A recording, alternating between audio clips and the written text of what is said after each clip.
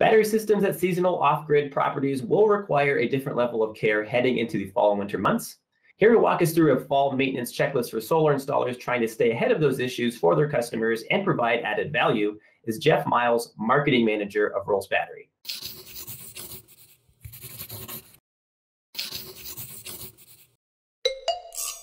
Hey, Jeff, thanks for taking the time joining us today. Great. Happy to be here.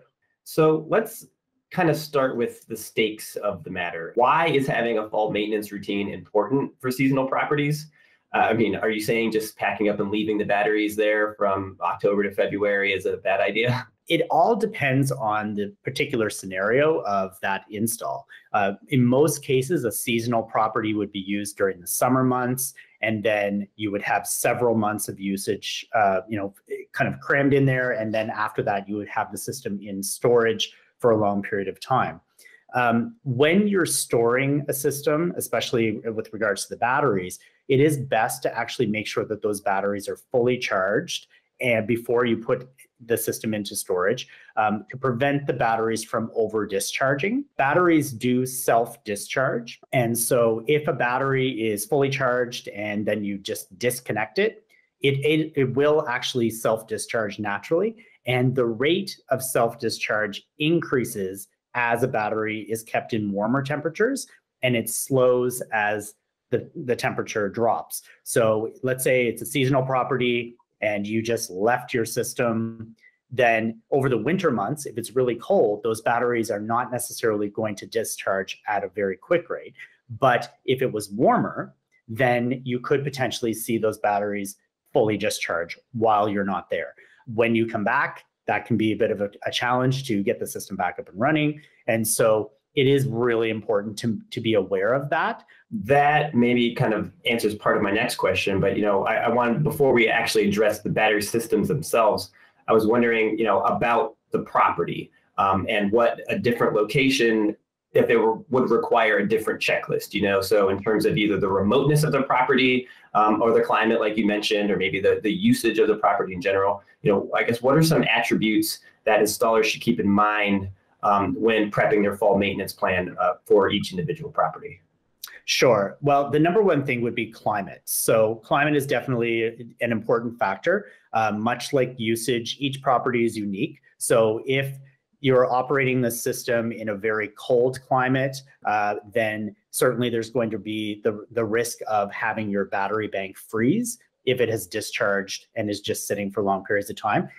On the flip side, if it's operating in a very, very warm climate and those batteries are going to be resting for a long period of time, the self-discharge rate would increase. Again, going back to the cold weather, this is kind of the most common scenario that we run into, or a customer may have a challenge in the spring related to cold weather, because if the system is left connected and the batteries are connected and essentially providing power for the system to operate, even in standby, if the PV panels are fixed to a roof and they're covered in snow and ice, then they're not generating any power.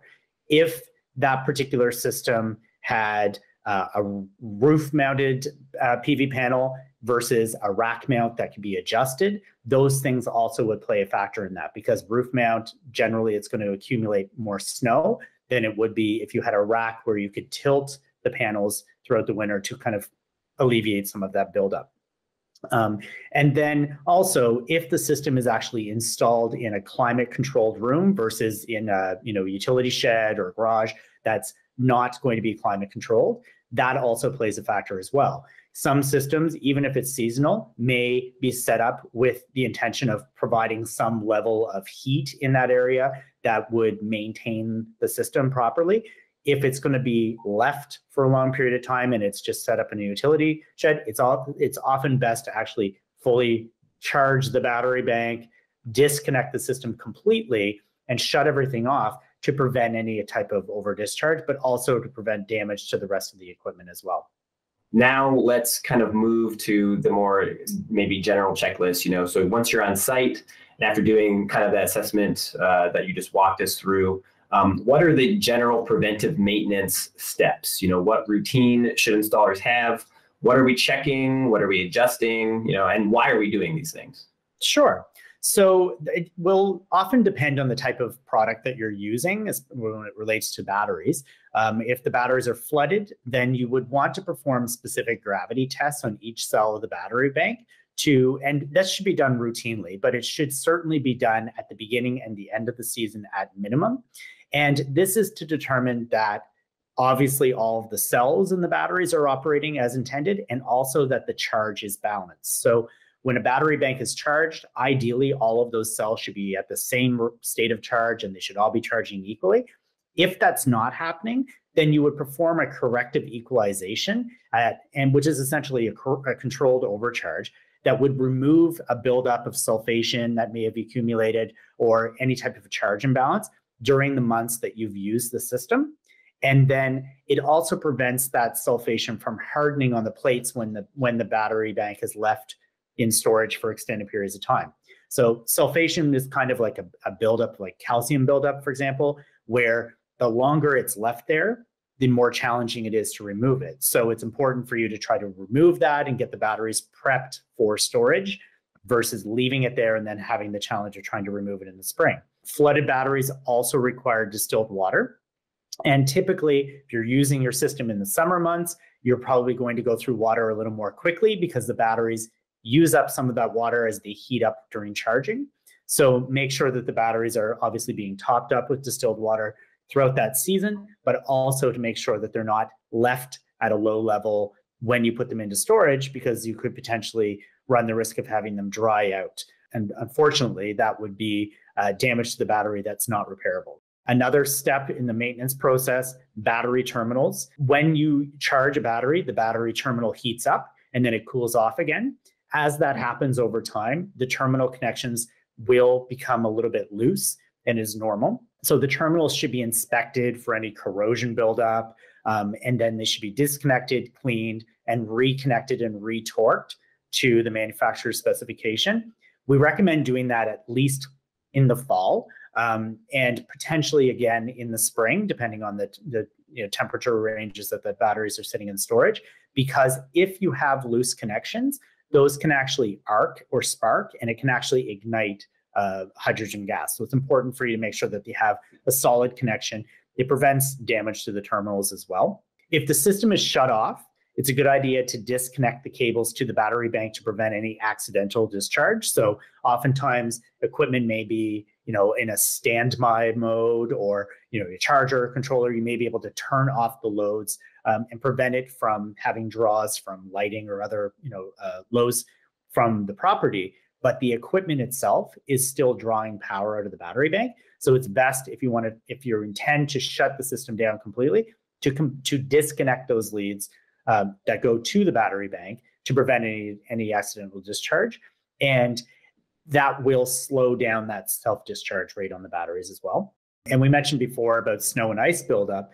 If it is a remote location where you don't have access to go to that property for extended periods of time, then we really recommend shutting the system down after you fully charge the batteries, and then leaving the system versus leaving it connected and running the risk of having a discharge. If you do, you may end up with a bit of a surprise in the spring because those batteries will have frozen and the cases will expand, potentially crack, and then you end up with a spill to clean. Want to avoid that cracked case scenario, definitely. So important note there at the end. So as we wrap up, is there anything else to assess that is maybe more proactive at this time that could extend the life of a system? Or I guess just thinking beyond getting it ready for the colder months, that's maybe a service added value benefit an installer could provide. Certainly.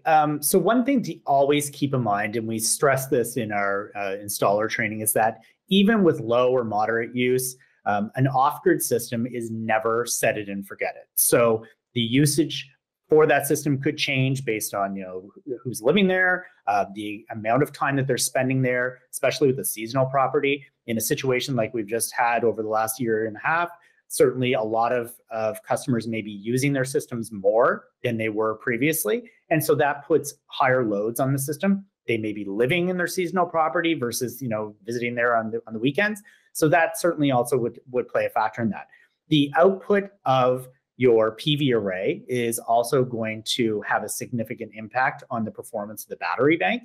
So if you size the system kind of, based on best case scenario, and then, the weather conditions may not be as favorable, or that system certainly wasn't designed for the usage or to be able to support the usage that, the customer now has, that can have a direct impact on the performance of the batteries. And then they most likely would either need to upgrade their system or potentially end up running into a situation where they need to replace the batteries because they're simply just overspent. Looking at the available charge output season to season as well, if it was designed for seasonal property use only in the summer, the usage, even if it was the same usage throughout the winter, the amount of power you're generating also would be impacted, especially in conditions where the solar panels may not be operating as efficiently based on the angle that they're mounted and so on. That also will play a factor, as well as shortened daylight hours. So adjusting charge voltages, charge times throughout the year to compensate for those things. At least once a year, do a full system inspection. Make sure that none of the other system components are having any difficulties or loose cable connections, damaged wires, anything like that, corrosion. And one thing that is very common, a lot of times with systems with flooded batteries, if the system components like the inverter or charge controller are mounted on the wall directly above a battery bank, there is a risk for corrosion because of the hydrogen off-gassing on a battery bank if it's not properly ventilated. So that can actually tamper with the system components, and you could run the risk of damage to that equipment. So it's important to inspect that and make sure that everything is as it should be. The other big thing, again, is ventilation. So if you have a battery bank with a ventilation system set up, it's important to check that as well to make sure that it's clear, there's no obstructions in the ventilation system. These oftentimes make a great spot for birds and animals to try to nest in. And so certainly you want to try to make sure that it's operating properly, that you're able to get that airflow, and that you're certainly not running the risk of a hydrogen gas buildup when you're working with flooded batteries. Really great info, Jeff. I guess just lastly, where can we get more info on Rolls battery itself? We have more questions. Sure. So the easiest way, visit our website. It's just rollsbattery.com. We have a full support page with a number of different support articles. You can search by keyword. We also offer a ticket service where our technical support team will answer your questions. We have put a lot of information into our battery user manual that goes well beyond just the use of the battery, because we obviously understand that the renewable energy industry, these customers will run into situations where they may have questions related to the system setup and how that's going to impact the batteries. So we want to be able to help them out as much as possible.